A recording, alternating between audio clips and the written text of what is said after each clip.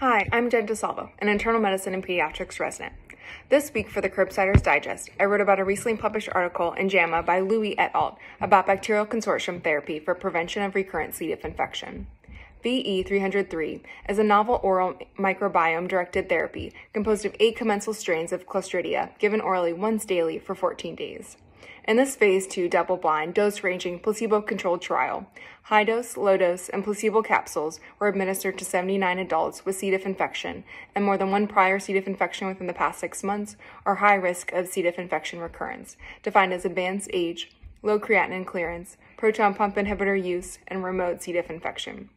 C.Diff infection rates at 8 weeks of treatment were significantly lower than placebo, at 13.8% for high-dose VE303, 37% for low-dose, and 45% for placebo. VE303 was well tolerated, with less than half the recipients reporting a treatment-related gastrointestinal adverse effect. Stay tuned for the Phase 3 trial.